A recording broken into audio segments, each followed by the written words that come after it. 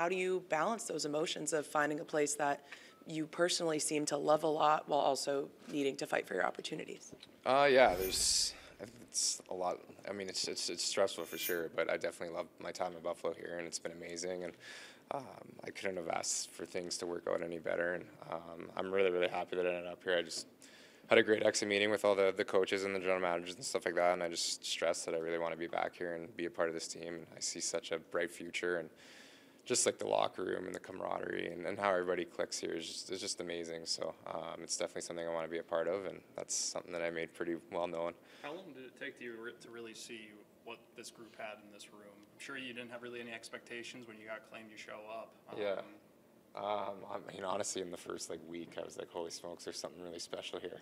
I mean, I came in and we were on the 8-game losing streak. So I think my first game back was when we snapped that losing streak. So I came in with not knowing what to expect or what direction the team was in. And Buffalo being out east, I was not very familiar with anything really going on with this organization. And after the first week, I remember giving a call back to my grandma and my grandpa and my mom, and I was like, "Holy smokes, this is a really, really special group." And yeah, it's just cool. It's so much promising future here for the Sabres, and I want to be a part of that. When you made that call, how much of it was what you had seen on the ice, and how much was what you had seen off the ice? I think honestly, most of it started off with off ice. I mean, I'm sure everyone's mom wants to hear how their son's doing and if they're fitting in and stuff like that. And I just told her it's just so special. I feel like I'm part of the family already, and it's only been a week, and obviously that just grew as more time went along here. And I mean, I can call some of these guys my best friends now, and I've only been here for 4 or 5 months. So I've created some pretty cool relationships, and that's just what you see in this locker room. And that's what makes a good hockey team too. Like I look back in Colorado and just the relationships that I had with that team and kind of the dynamic of that team. And there's so many similarities here with Buffalo, so that's really cool, and it's special too. It makes it fun coming to the rink, and everybody wants to enjoy their job, and that's something that really makes it easy to do here. Early on, we talked about Donnie's system of playing free and how you were getting used to that and opening up. Over the past few months of being able to do that, what have you learned about yourself and your game and what you're doing?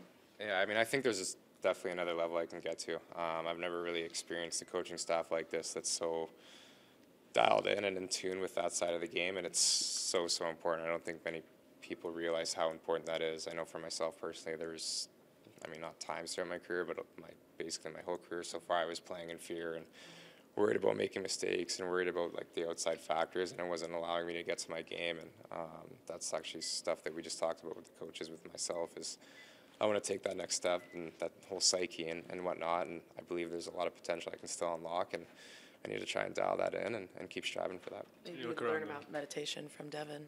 Yeah, exactly. We were actually talking about that a couple of weeks ago. It's hilarious, but yeah. You look around the room, there's maybe 6 guys who had career years this year. Is that what you just talked about, that mindset from the coaching staff? Do you think that has a lot to do with those individual successes? 100%. Yeah, I mean, everyone in the NHL is obviously talented and whatnot and can play hockey at a high level, but I think it's unlocking that side of things and that mental side of things and truly believing in yourself, and that's where I want to get, and I know I can do that. And if I am back next year, which I hope I am, that's something that I want to unlock and reach that. How did you feel physically throughout the year? Anything you were dealing with? There's a few nicks and whatever, and I mean, everyone goes through that. It's just the longing of the 82-game season in the NHL. So yeah, it's just part of being a hockey player.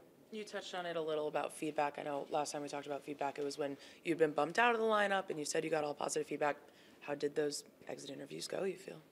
Oh, yeah, it was good. A lot different than my previous exit interviews with different coaches and whatnot and in the past. And it was just a lot of the stuff talking about the psyche and trying to unlock my potential and getting to become a better player. So it was very insightful, and I just kind of left that meeting. I'm like, thank you so much. I've never heard feedback like this before, and it's why I think this organization is in such a great place, because you have people like that care so much, and it's really refreshing. How else is it different, without throwing anyone on the bus or anything, but do you feel that these coaches are more accessible than you've had before, or what's making it so impactful?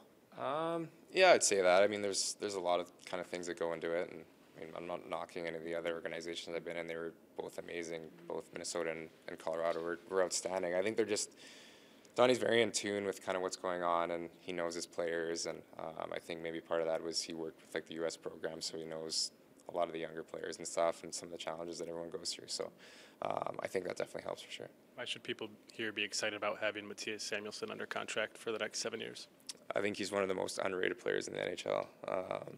Yeah, he's so outstanding. I mean, maybe he doesn't go out and he's not like the flashiest guy or whatever, or doesn't put up like huge numbers, but he's out there against everyone's top line and everyone's top players, and there's just so much more his game has to offer too. I think he's only going to get better and better. As you can probably say that about 50-70% of our team right now. So that's what is exciting about this organization.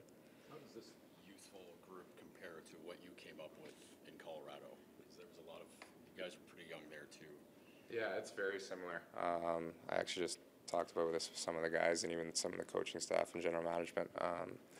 Yeah, my first year in Colorado was very, very similar to kind of what we got going on right now. And I mean, I came out of college and we were the worst team in the NHL for Colorado, and then the next year we made playoffs. And I see a lot of that in this locker room, a lot of similarities, and yeah, it's super exciting.